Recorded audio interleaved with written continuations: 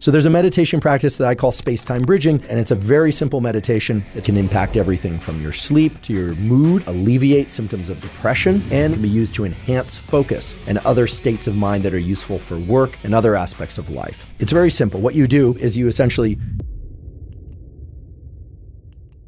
There are many, a dozen or more, clear benefits of a regular meditation practice. Normally, we are splitting our attention, our perception, that is, to multiple things, our sensation and our thoughts. When we put all of our perception into our thoughts, we see how disorganized, how wandering they are, and how random and intrusive those can be. Which leads me to the statement that I believe that most people have an interoceptive bias. They're focused more on what's going on internally than they are focused on what's happening externally. We hear so often about the need to do a meditation practice that allows us to focus inward, and that we're getting yanked around by all the stressors of life, et cetera, et cetera. And we're getting yanked around by all the stressors and demands of life. But as we do that, we tend to be very focused on what's happening with us.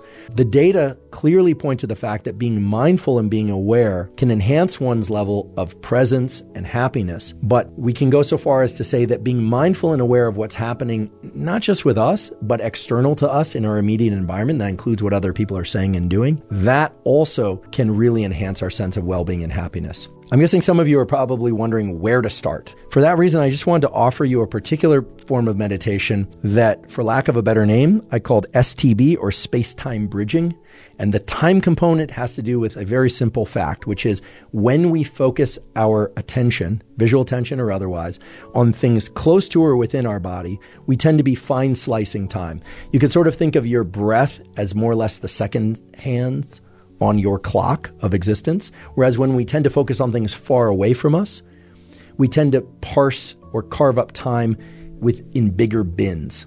If you've ever seen a airplane flying at a distance, it looks like it's moving very, very slowly. If you were right up next to that airplane, it's probably going 500 or 600 miles an hour. It would go by very quickly.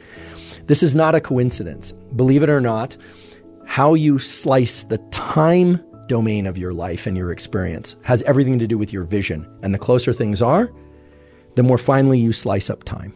The more closely your attention is placed on yourself, the more closely you slice up time. If you focus your visual attention very far, or you think about the other side of the world, for instance, and you envision that, well, then you're actually slicing time more broadly. So there's a meditation practice that I call space-time bridging that incorporates everything that I've talked about today. It balances interoception and exteroception. It balances interoception and dissociation, and it crosses the various time domains that the brain can encompass using vision. And it's a very simple meditation. It's one that I've been doing for years, and it's one that we're starting to do some research on, but I'm just going to share with you because I think it's actually quite fun and can be quite informative. In fact, people have told me that it can even lead to some interesting insights, both during the meditation and outside the meditation. It's very simple. What you do, ideally you would do this outside or at a window, but what you do is you essentially close your eyes and you focus your attention either on your third eye center or your breathing, and you try and put 100% of your perceptual awareness onto your breathing or your third eye center for the duration of 3 breaths. Okay, so you're 100% or trying to be 100% in interoception. Then you open your eyes, you focus on the surface of your body someplace.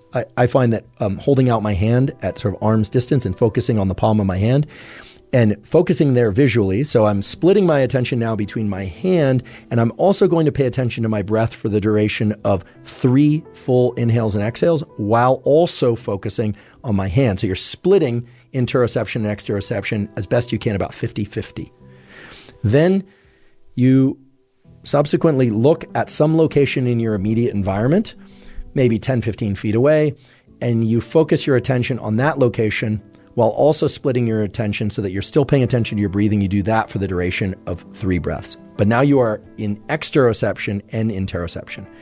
Then you focus your attention at some distance further away, maybe the furthest distance you can see. Now, this is why it's useful to do out of a window or on a balcony or outdoors.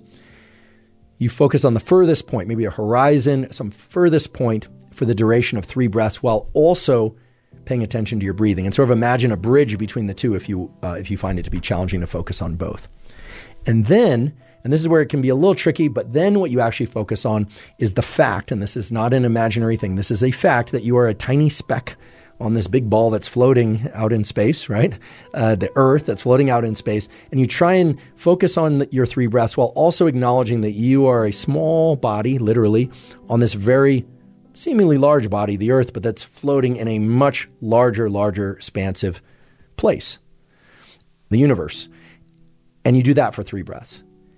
And then you close your eyes and you go right back into interoception. And you do that for 3 breaths. You focus on your interoception for 3 breaths. And you might want to march through these different locations a few times or back and forth if you like. But typically I will just do it for one segment at pure interoception, palm of hand, some distance in front of me, horizon, whole globe, universe thing, back into body, etc. Why is this useful? Why would this be useful? Why is it at all interesting, or is this just some crazy idea? The reason it's useful, I believe, is that it has you deliberately step your awareness, your perception, through every position along that interoceptive, exteroceptive continuum. By stepping through these different locations and then deliberately placing your perception, your awareness back into pure interoception, what you do is you essentially are practicing or exercising this incredible ability that the human mind has to deliberately place your perception at specific locations along the interoceptive, exteroceptive continuum. And I think this is very useful because many of us, including myself, tend to get locked at one location along that continuum. For instance, if you're scrolling your phone for a long period of time, you may forget about your bodily sensations, but you generally forget about other things going on in the world. Or if you're very focused on things out in the world, you oftentimes can forget about your internal sensations and what's going on internally.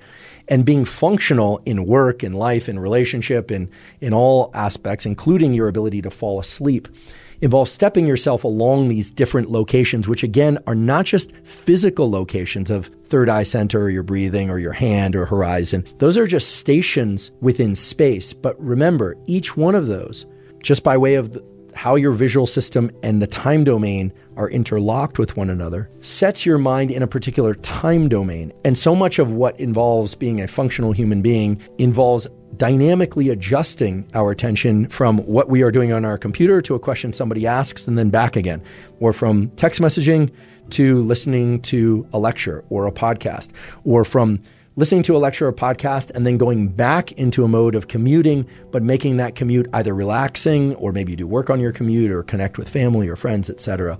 So much of the fatigue of life and the maladaptive behaviors and emotions that show up in life are really not about any set of behaviors or emotions being wrong or right, but rather inappropriately matched to the space-time domain that we're in, which again is just fancy nerd speak for saying being present and being mindful is a wonderful byproduct of a meditation practice, but it is but one of those stations along that space-time continuum. The key element here is to step yourself through a practice deliberately so that you are flexibly and dynamically able to engage in conversation, then disengage and focus, or focus and then disengage from the work you're focusing on and actually have a conversation or be in the world and move out of that interoceptive awareness to one in which you are dynamically engaged with the things around you.